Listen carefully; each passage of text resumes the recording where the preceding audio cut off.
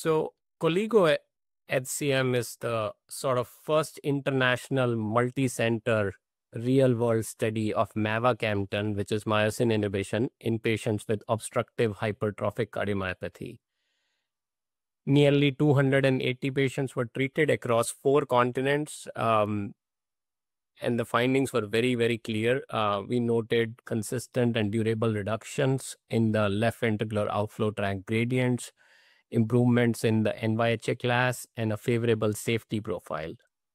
By week 36, a high proportion of patients achieved resting gradients less than 30 millimeter and Valsalva gradients less than 50 millimeter. And these improvements were sustained through nearly 2 years, which strongly supports the long-term utility of myosin inhibition using Mavacamten in routine care. Yeah, this is a very important question because what it really suggests is that we may be able to simplify treatment regimen for these patients without, compromising their outcomes.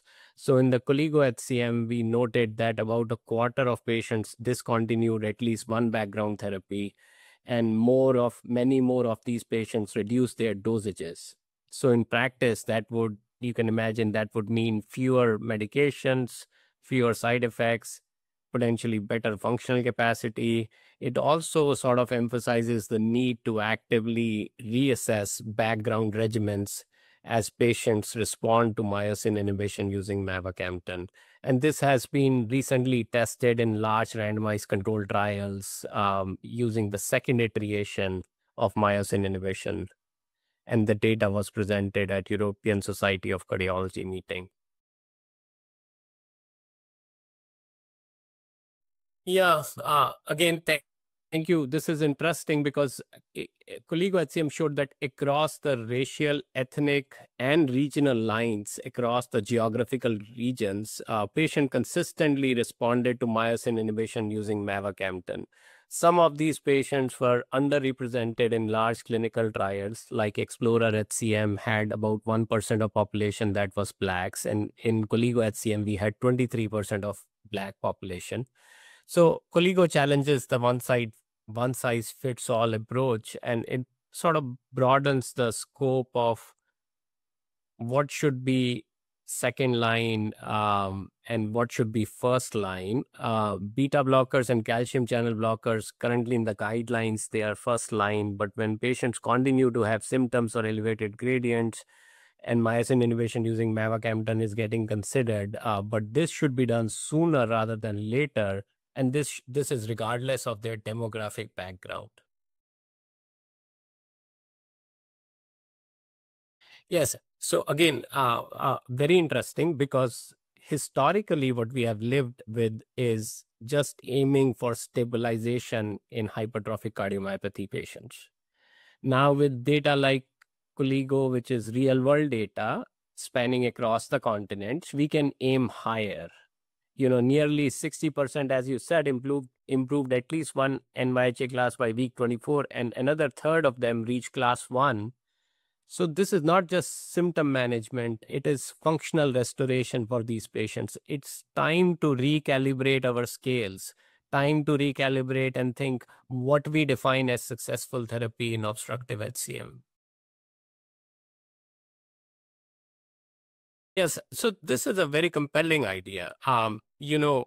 Both in Colligo and in our own center in the inherited practice at UAB, we have noticed improvement in gradients and symptoms, and they weren't just achieved, but they were maintained, right?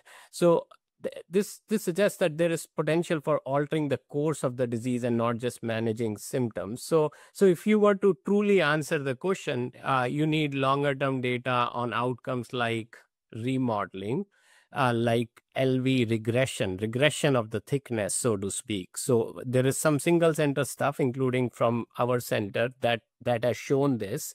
And then, outcomes like arrhythmias and mortality. So we recently published improved survival using real world data with myosin inhibition using Mavacamten. So the idea is that myosin inhibition is moving the needle towards viewing this as a potential disease modifying therapy and not just the gradient centric approach that we live in?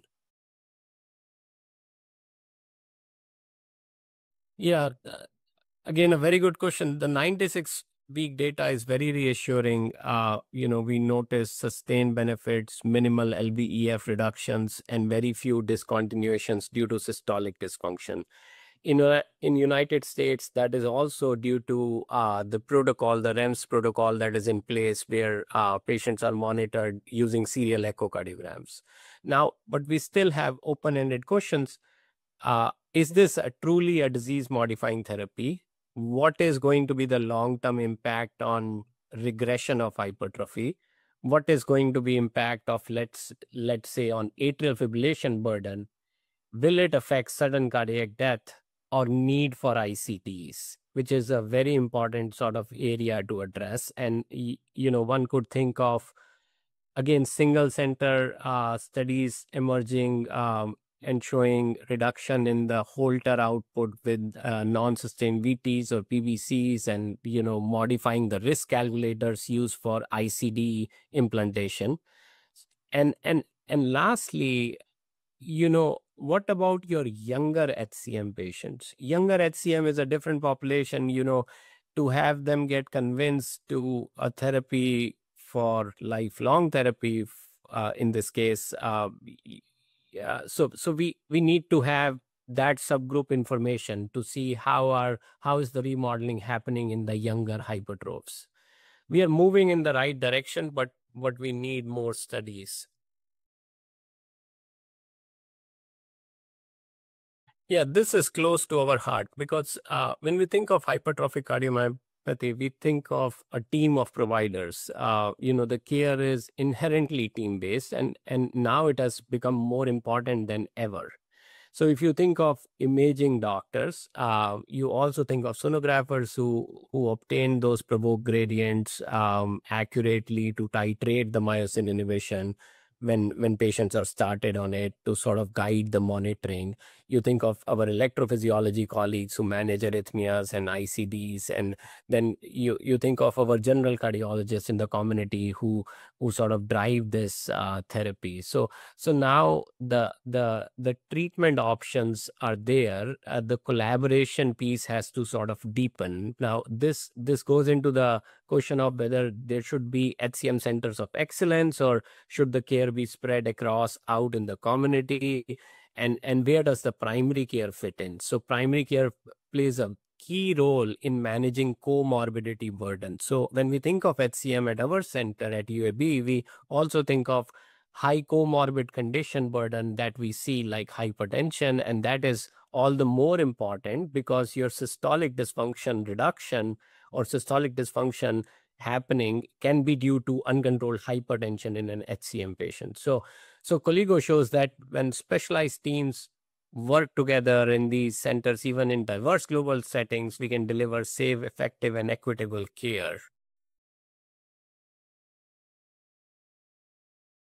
No, I think the awareness of the disease because of diagnostics has gone up, because we have the therapeutics to offer our patients. Now, there is a very important piece that we have not discussed, which is the cascade screening in hypertrophic cardiomyopathy. So our clinic is based on, you have a patient, which we say as a proband, then you build a 3-generation family tree, you bring the family members who may or may not have expressed themselves in terms of thickness or symptoms, and how do you really take that family-based approach and prevent sudden cardiac death in young people, where HCM plays a role.